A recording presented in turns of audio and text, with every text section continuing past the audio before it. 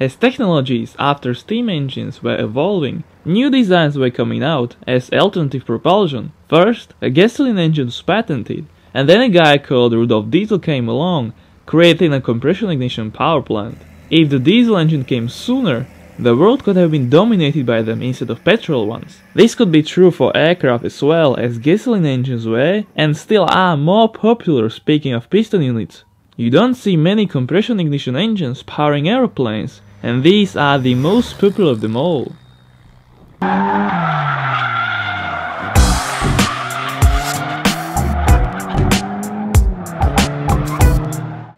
Dieseljet TDA. Dieseljet, as an engine manufacturer based in Italy, takes Fiat's JTD common rail units and modifies them for aircraft applications. This TDA 1.9 was actually a 1.9 JTD from your Punto or Stilo. They also make 2 liters and newly V6 versions as well. The unmanned IAI Heron is one of the applications of the dieseljet engines.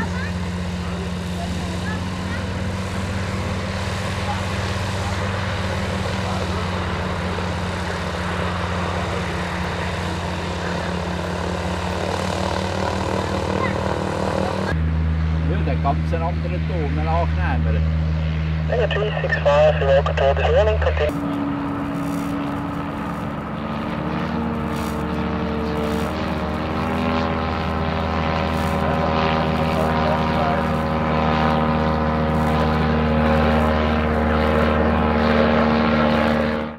Austro Engine E4.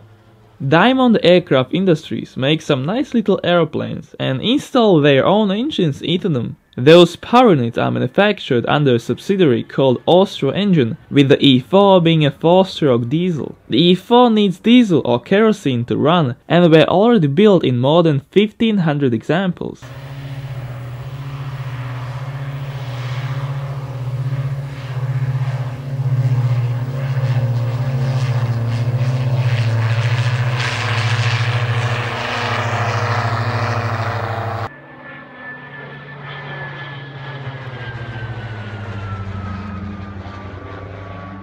SMA SR305.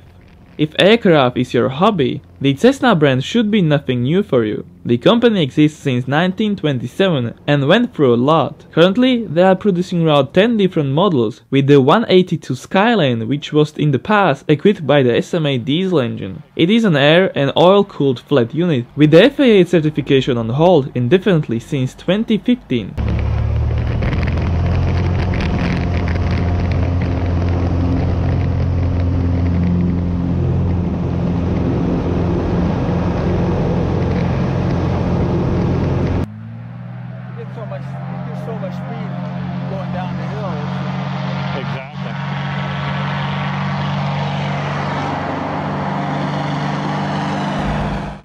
Fiat Centurion.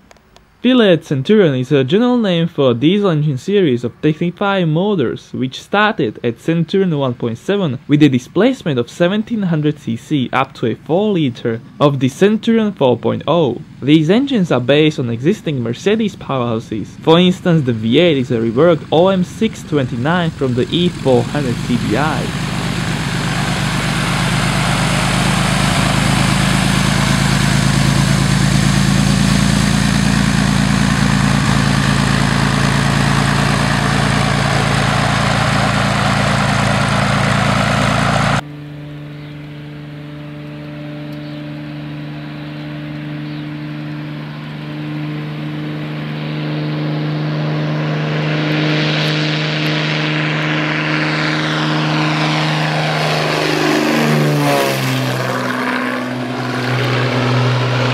Lycoming DL120. Ever since 1845, when Lycoming was founded, a numerous amount of gasoline piston and turbine engines were built. However, they have never made a diesel engine until 2004, when an aircraft called MQ-1C Grey Eagle flew for the first time with the Lycoming DL120 unit. With its power figure, it is comparable to the petrol 6-liter O360.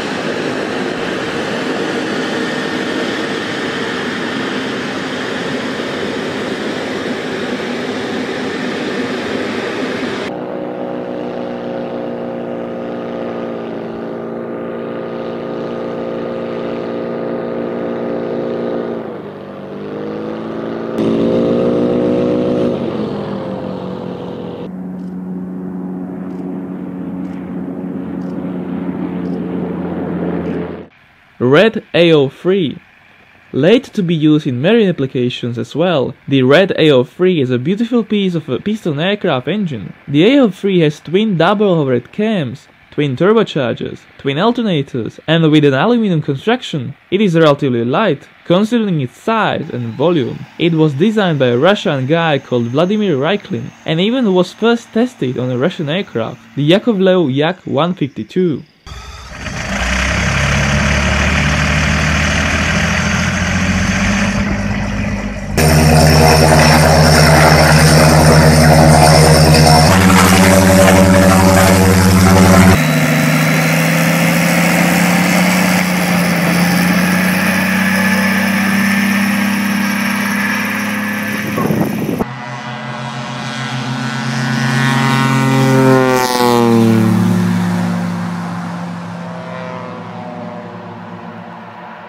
Junkers Jumo 205.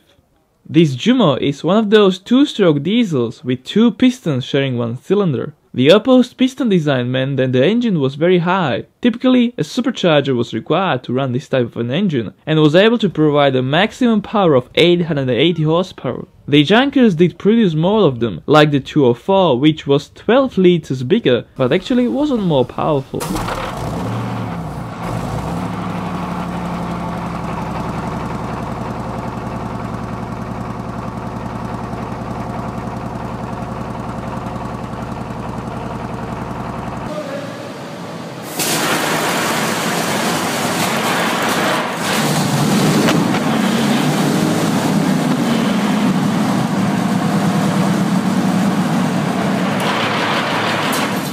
Delta Hawk DH-180. The DH-180 by Delta Hawk is extraordinary by a combination of various aspects of its design. It is a V-shaped 4-cylinder two-stroke diesel with both a supercharger and turbocharger. It was installed in aircrafts like Cirrus SR-20 or Velocity XL and is meant to be upside down mounted. Typically it can turn either clockwise or counterclockwise.